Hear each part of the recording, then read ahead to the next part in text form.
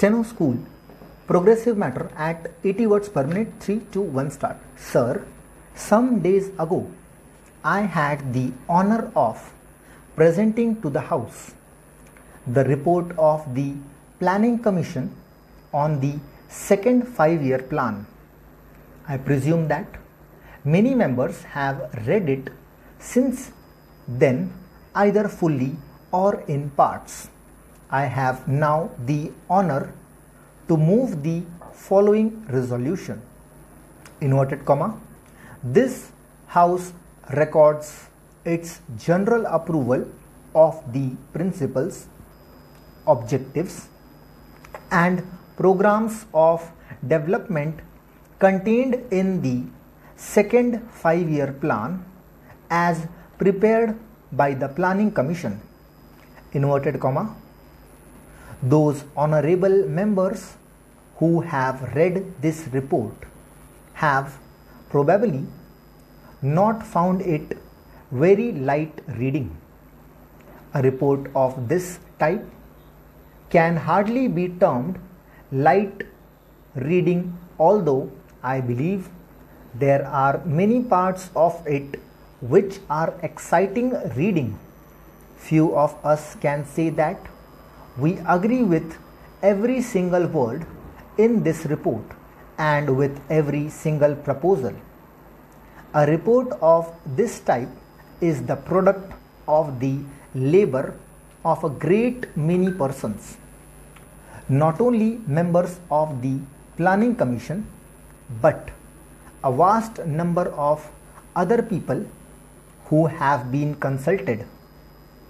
Among them are experts of our own country and of foreign countries and other representing various interests and professions in the country. As with all joint products, there is an attempt to meet different viewpoints. I hope this House will view the report as a whole, keeping in mind the unity of approach, objectives, methods, and principles underlying it, and not so much the details. It is open, of course, to any honorable member to criticize or to make suggestions in regard to any part of the report, whether it be principles or details. But I submit that the important thing is to get hold of the main principles. I propose, therefore, to deal with the broad principles only. The subject of this report is obviously not only of the highest importance, but something that produces in me very great excitement. It is an exciting subject because it deals with the future of 360 millions of people. To some extent, that future will affect the future of other countries and even of the rest of the world. It therefore becomes an enthralling and exciting subject. We are engaged in the shaping of the future of India. Surely, there could be few subjects more exciting than this. It is therefore with a sense of the burden of history that I face this problem.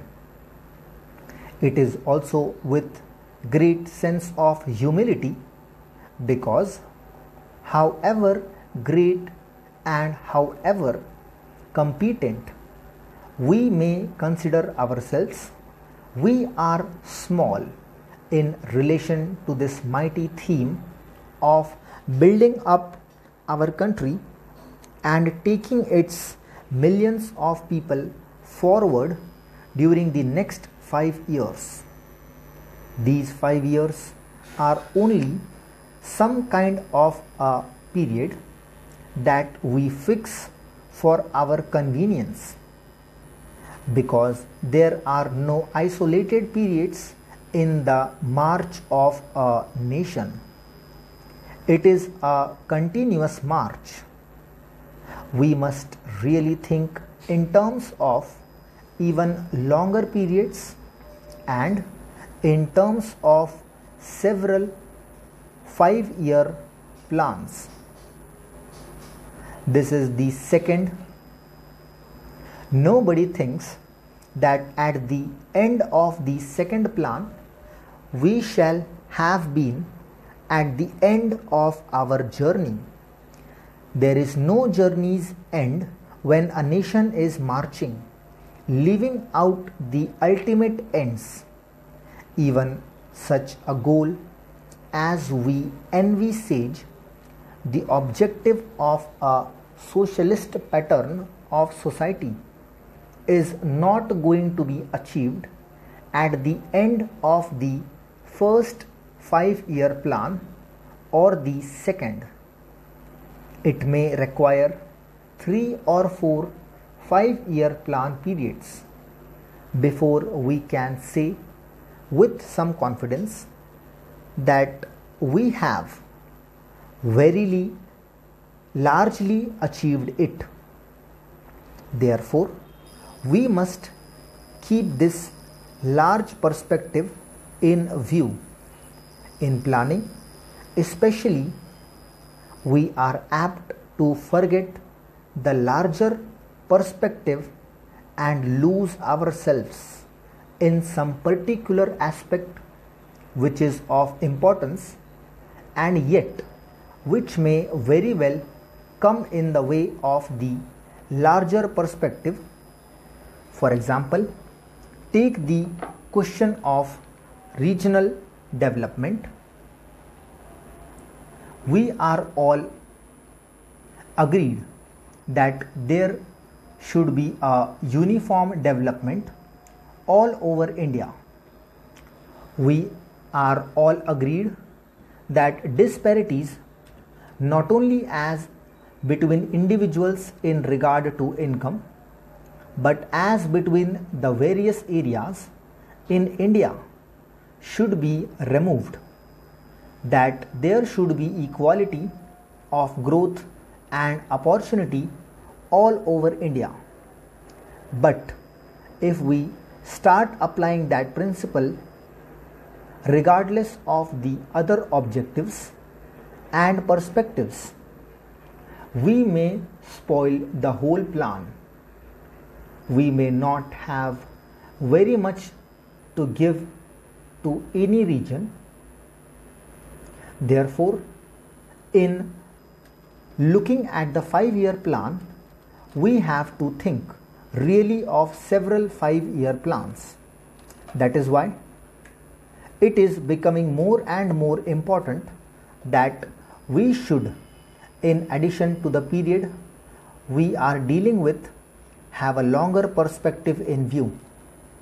The second 5-year plan necessarily deals with what might be called material objectives.